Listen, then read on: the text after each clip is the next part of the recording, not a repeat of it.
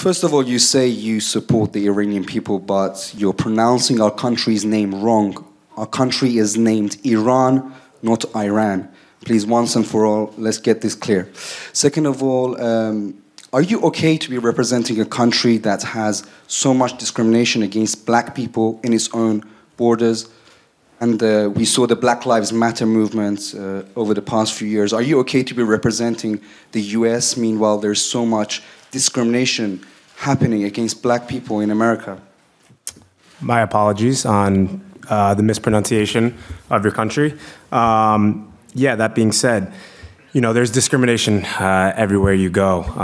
You know, one thing that I've learned, especially from living abroad in the past years and having to fit in different cultures and kind of assimilate into different cultures, is that in the U.S. we're continuing to make progress every single day. You know, growing up for me, I grew up in a white family with obviously an African American heritage and background as well. So I had a little bit of different cultures, and I was very easily able to assimilate in different cultures. So you know, not everyone has that ease and the ability to do that, and obviously it takes longer to understand. And through education, I think it's super important.